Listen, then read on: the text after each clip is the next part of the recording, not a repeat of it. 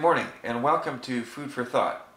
My name is Pastor Clint Lange. I'm glad you could join me again for another edition of Food for Thought as we explore the parables of Jesus Christ. Well, today it's Wednesday, February the 17th, 2021, and we're going to be discussing this morning the parable of the marriage feast or the Great Banquet as found in the book of Matthew chapter 22 verses 1 to 14. So, we're going to get right into the story. Jesus spoke to them again in parables, saying, "The kingdom of heaven is like a king who prepared a wedding banquet for his son. He sent his servants to those who had been invited to the banquet to tell them to come, but they refused to come. Then he sent some more servants and said, 'Tell those who had been invited that I have prepared my dinner. My oxen and fattened cattle have been butchered, and everything is ready. Come to the wedding banquet.' But they paid no attention, and they went off, one to his field, another to his business. The rest seized his servants, mistreated them, and killed them. The king was enraged, and sent his army and destroyed those murderers and burned their city. Then he said to his servants, 'The wedding banquet is ready, but those who I have invited did not deserve to come. So go to the street corners and invite to the banquet anyone that you find.' So the servants went out into the streets and gathered all of the people they could find, the bad as well as the good, and the wedding hall was filled with guests. But when the king came to see the guests, he noticed a man there who was not wearing wedding clothes. He asked, 'How did you get in here without wedding clothes, friend?' The man was speechless. Then the king told his attendants, 'Tie him hand and foot and throw him outside into the darkness, where there will be weeping and gnashing of teeth. For many are invited, but few are chosen.'" So when we look at this parable, Jesus is telling this story about this great wedding feast, the wedding supper of the Lamb. The king is planning this for his son.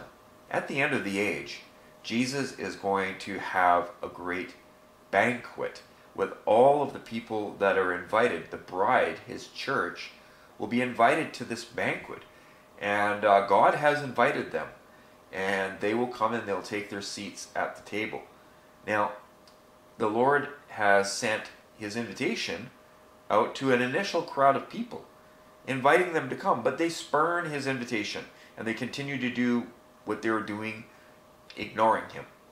Now, even more servants are then sent out to follow up with the initial invitations, and they go into even greater detail of how the king has prepared everything for this feast. But some of these people couldn't take the time of day to listen to the invitation. They went about their business and ignoring the servants. And some of them mistreated the servants. Some of them even killed the servants.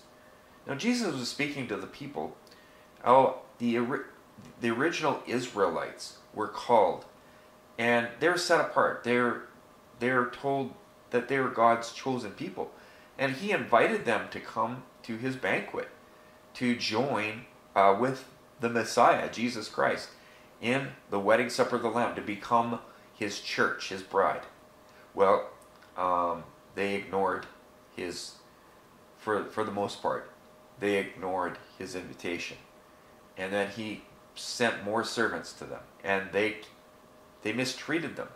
They went about their own business and they ignored him. And they even killed some of his apostles and prophets.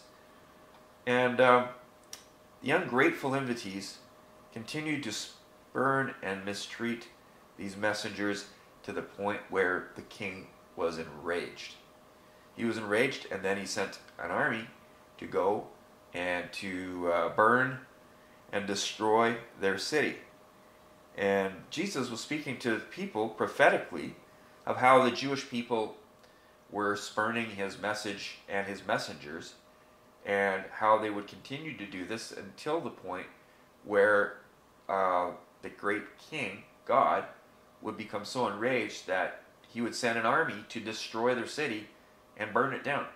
Well, we know what happened prophetically. This was a message to the Israelites saying, "Listen, I've sent you a message to come to my wedding ceremony, to come to my banquet, to be my church, but you continue to spurn me and ignore my call." So what happened then? Well, we see prophetically the Roman army ended up sacking Jerusalem, destroying it, leveling it. They absolutely leveled the temple and scattered all the people. And, much in the same way that the Babylonians were used by God to punish the Israelites for that time, well, Jesus was talking about a time in the future, in the not too distant future, where those who spurned the invitation to join his church would be punished and their city would be leveled. This is a direct prophecy of the fall of Jerusalem in AD 70 under the Roman Empire. The nation was leveled, the people were scattered throughout the world until recently when they've been gathered back into the fold. Well, this is the second, I guess you could say, the second return of the people back to their land. Well, in fact, there was more than one. It would be the third, because the first one was with Assyria and Babylon, and then under the Roman Empire in AD 70, and now they've gathered, and the Lord is still asking people to come to his wedding banquet from that original group. Well, some have been refused entry because they weren't worthy. It says right here they didn't deserve to come to the banquet because they had been given invitations. They'd been sent this wonderful message from the servants to tell them to come, and they still refused, so they didn't deserve it. So then Jesus is talking about telling his servants to go out into the rest of the world, to the people that are from all nations, from different, status, the good, the bad, and the ugly. All are invited to his wedding banquet. The fact is that God's message through the gospel has gone out to the ends of the earth. Anybody can come to the Lord. They're all invited. We're all invited to the table of the wedding supper of the Lamb, on one condition: that we accept the invitation and that we put on the wedding clothes that God has asked us to put on. Well, this is clothing ourselves with the righteousness of Christ by yielding to him, by yielding to his instructions, by doing things his way. Now, there's some people out there that think that they can just go do what they want. They don't have to listen to the instructions in the Bible. They can kind of customize their plan to enter the kingdom of heaven and have a little bit of Jesus here and do their own thing. And they pretty much wear the same clothes spiritually that they wore before they were called. And those who were wise took a look at these new clothes, these wedding clothes, beautiful clothes that God's given them, and put them on in preparation for the banquet. And when the banquet comes, they're going to be sitting at God's table, and they're going to be accepted into the banquet because they were invited, they accepted the invitation, and they wore the wedding clothes. But there's going to be some that will try to get in to heaven on their own terms. They won't want to listen to the instructions of Jesus Christ. They will want to try and get to heaven on their own terms. Well, the Bible says that our righteousness in ourselves is like filthy rags. You can't earn yourself a position at that table. You have to yield to God's instruction, accept the grace that he gives you, and be clothed in the righteousness of Jesus Christ. And that is the only way that you're going to be accepted into the banquet, because God's going to come along. And for those who are trying to do it on their own, they're trying to earn their way in there, they're going to find that they're not wearing appropriate clothing. They're not clothed in the righteousness of Christ. They're clothed in their own fleshly deeds, which really are filthy rags to God. So those people will find at the end, they expect that they're going to be accepted, but they're not. God's going to pick them out and say, why didn't you put on the wedding clothes that I gave you? Why didn't you obey my teaching? Why didn't you submit to Jesus and allow him to clothe you in his righteousness?